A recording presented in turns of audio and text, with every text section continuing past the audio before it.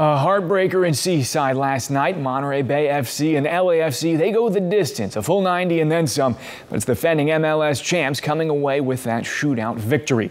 The Union missing a few key players, including this guy right here, Hugh Roberts, out with a groin injury. But even though he's sidelined, Hugh greets every teammate prior to kick. That's your captain right there. And it was a packed house for the historic matchup, the biggest crowd in Monterey Bay history. And it's officially the second sellout. Over 5,800 fans in attendance. And they were in for a treat. Early on, Anthony Siaha coming up with a big save there. But in the 25th, it's Christian Torres who strikes first for LAFC as they lead 1-0. They've maintained that lead until the 89th. Enter Simon Dawkins. The Union worked the ball around. Ultimately, it makes it back to Dawkins. Welcome back, Simon. He nets the equalizer in the 89th, and we're level at 1. In the final moments, Jesse Maldonado looks to win it, but it's off the mark, and we're headed to extra time. But that is when Jesse strikes again. Second time's the charm, and the Union, they pull ahead 2-1. LAFC would score yet again, though, and to PKs we go. Simon Dawkins finds the back of the net yet again,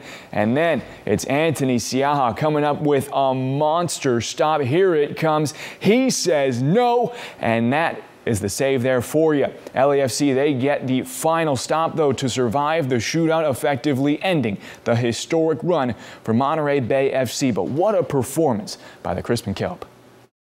You know, for us, it's about performance. I thought we performed well. I thought we moved the ball quite well. We created a ton of chances. I felt that we weren't as sharp in the final third as we normally are, and that's what hurt us. We're very disappointed in that. You know, we felt like we could have advanced to the next round, but it wasn't meant to be. So we'll look at the video and see where we went wrong.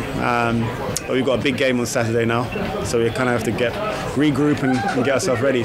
Yeah, I mean, we're going to keep moving forward regardless of the result from tonight. We're going to keep moving forward, and I think we're for sure a playoff team, and we can even win the league, in my opinion.